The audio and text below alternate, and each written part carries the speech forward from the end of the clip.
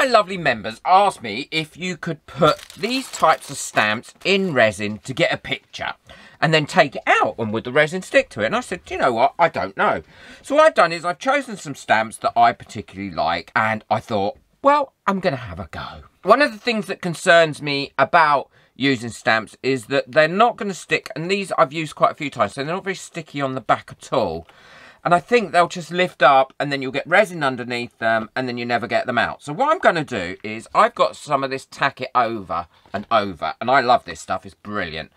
I'm going to paint this on the back of my moulds, and hopefully that will allow my moulds to stick to the silicone mould and not move and not float up and prevent any resin getting underneath. Now, you're meant to put this on with a brush, of course, but I'm just using my fingers, as you can see. I'm going to do all the stamps like this, and then once this is dry, I'm then going to attach it to the moulds that I want to use, and then I'm going to stamp on it and see which sorts of stamps work. Once this is dry, it goes clear like this. So it goes on white and then it goes clear, and it remains very sticky. I'm going to put this on here, and you can reposition it. That is the great thing about this. I'm going to push those down, and then I'm going to push from the other side as well to make sure that I've got a really good contact, because I don't want those floating up, and I certainly don't want any resin, if I can help it. I mean, this might not work, I don't know, going underneath that stamp, because I want to be able to get that stamp out nice and easily.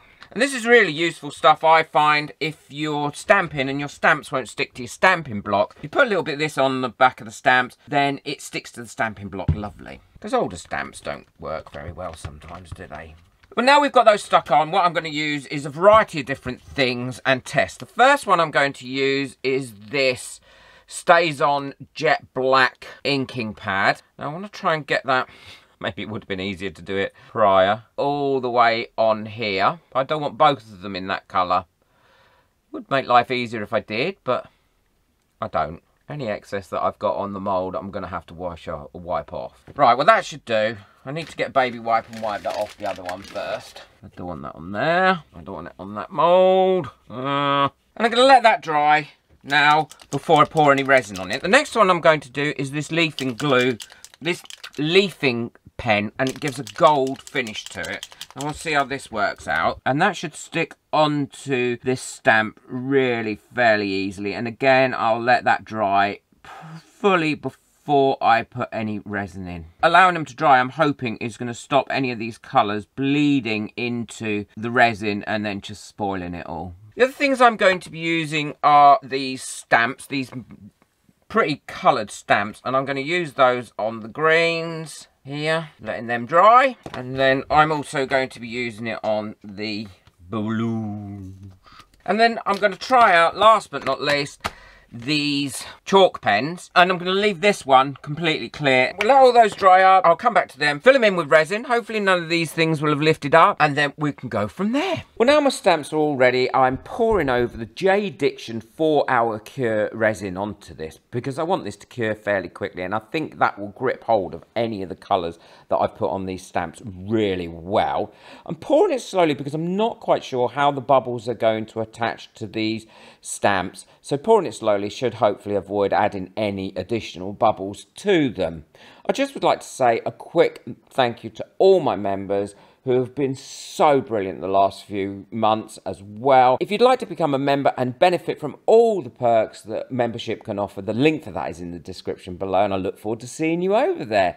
So carrying on, pouring this slowly, making sure that I cover everything up, and then popping any of the bubbles that come up to the top. Also, quick thank you to all the people that got me a coffee. There was loads this month. Really do appreciate it. So picking out the little hairs and dislodging any bubbles, popping the bubbles with my long neck lighter so as not to damage the mould, doing a bit of tappy-wappy and letting it cure. Well, these are finished curing now, but I can already see an issue with one of them, and that is this one here, where I obviously didn't stick that down well enough, and it's lifted up. It was a bit of a curly stamp to start with. I'd used it quite a lot, so that might have affected it. And now, I could have easily just took that out, recast this, and showed you it as a perfect finish, but that isn't what my channel's all about. Despite the people that say, oh, some of your work is crap, well, I like to show you what goes right. I also like to show you when it doesn't work out, because then it doesn't give unrealistic expectations for people starting to use resin and think, why can't I get anything right? Why doesn't mine come out perfect? Because it just doesn't come out perfect every time. So let's have a look at this one. Okay, well, I can still feel the sticky on this stamp here, look, that I used. So that one, I think, is going to come out absolutely fine. Although I don't know at this stage whether it's going to leave that gold behind, but we will soon find out once we get the stamp out. So how are we going to get that out? I'm going to use this little tool, which probably isn't the best tool for it. I'm just going to release this here around the edges. I mean, this has gone lovely and hard, this resin. And now I'm going to get a little bit of a wooden stick, because I don't want to damage it, and see if I can pry that out. I think once I get one bit out, the rest should just follow. And it does seem to be lifting up. It is a bit fiddly, but not too bad. And it has left the gold behind.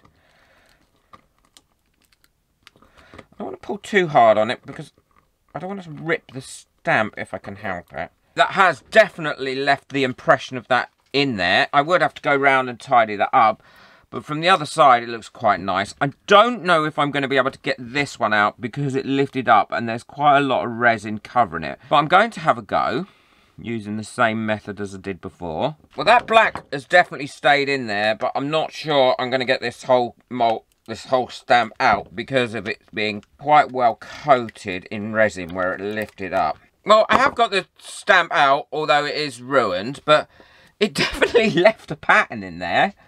And I quite like the pattern. Not from that side. I mean, I would have to fill that with resin. But, so that's kind of a, not a win. But let's have a look at these ones. So these are the coasters. And again, these stuck really down well because I can still feel all the sticky on here. These coaster molds are getting past the point of where I can use them. I think I'm going to have to start thinking about getting some more. So this should lift out quite easily now, this one.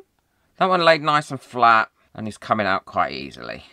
Now there is a little bit over pour there, but that's not a problem. And let's have a look. So that's stamped in there quite nicely, I think. Let's have a look at this one. This is the cupcake. And this was done with the acrylic pens. That was these ones were.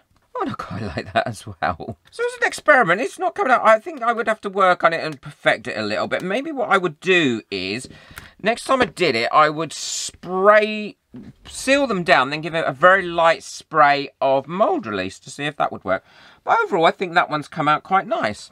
Let's have a look at this one. Now, this was the large one I put in here. And this laid flat. Yeah, I definitely wouldn't use the stamps that you want to keep. Don't think it's good. It's doing the stamps any good. I'd use the old ones if I was you. So that one's come out, but obviously we had writing on it, so that's come out backwards that side. But Have a Great Day has come out well that side.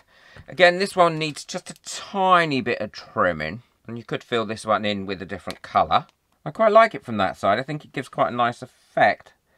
But obviously with the writing round the wrong way, you would have to avoid one with writing on.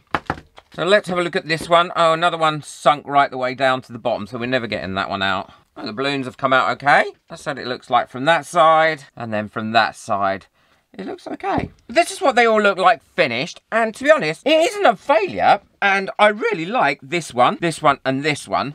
Not so keen on this one from this side, but actually like it from this side because I think it's come out really well on there, and certainly the black one. This one I love, with the leaves and the flowers. Well, little one flower.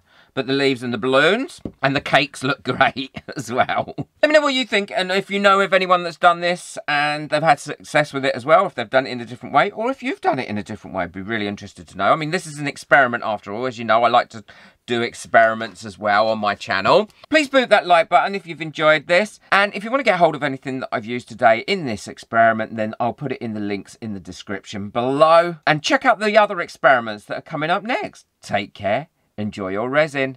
Bye.